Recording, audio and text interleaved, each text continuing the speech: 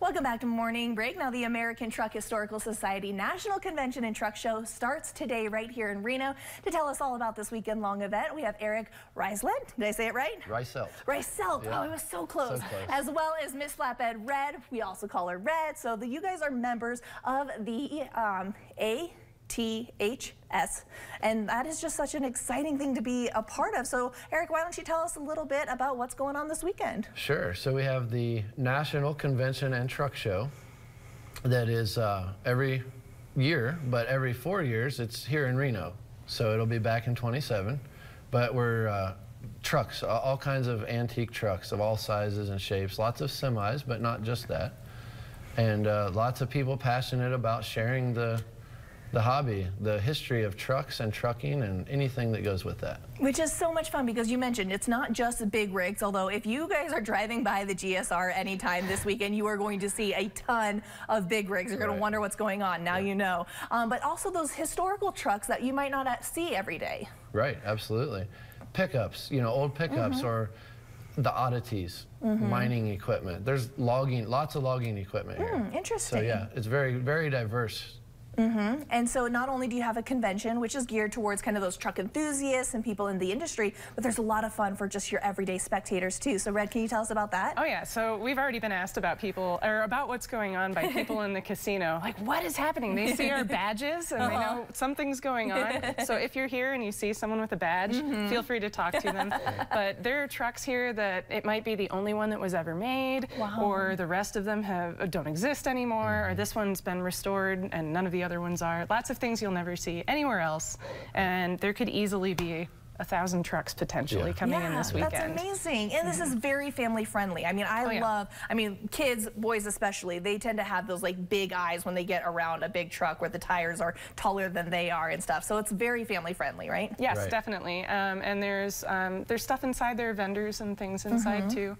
But everyone's welcome to walk through, and if you see the owner with the truck, they are more than happy to talk about it, and you might even be able to sit inside it. If you ask, you have to ask. You have to ask. I love that. Yes. So Red, how did you get involved in the Historical Truck Society? How much time do you have? I'm just curious, especially with a name like Miss Flatbed Red. Yeah, so my husband's a board member for the ATHS. It is a nonprofit with like close to 20,000 members worldwide, and I started going to truck shows, and I sat down, I draw trucks, so that's my thing. I interview people about their trucks also. So if you can't make it, both of us are on social media, Reiselt's Machine Works and Miss Flatbed Red, and we're trying to be ambassadors for the ATHS, posting a ton on social media this weekend. Which is so much fun because you guys are doing this every single year, but like you said, only 4 years that you come to Reno, so this is really special for us. It is, and not to take away, there's local chapters all over the country, Canada, Australia, many others. So you already have local shows, smaller, going on. So that might be something for local people to tap into. Again, and maybe if you're not like, okay, trucks are not my thing, like, they're not my thing, I promise, but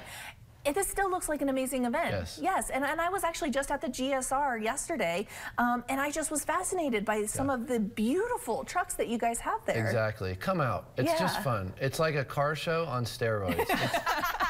It's totally different. I tell people all the time, you don't have to have the interest. You just said it's just pretty to look at. Interesting. Yeah, there was a picture that I had seen that was sent to me. I don't know if we were able to show it, but it was a picture of a hot pink truck that you guys have there, and I was like, now we're talking. That is my kind of truck. I'm here for it. We're both from Ohio, so it is actually interesting for us to be on the West Coast this time to see the trucks are totally different out here.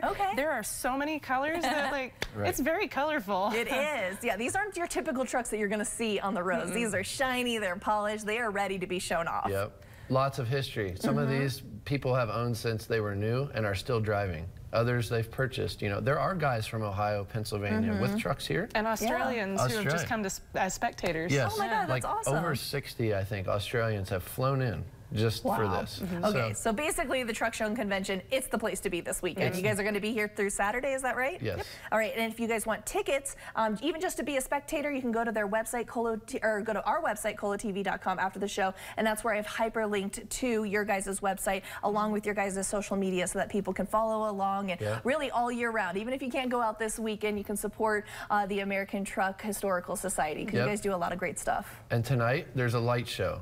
from dark until 10, I think is the plan.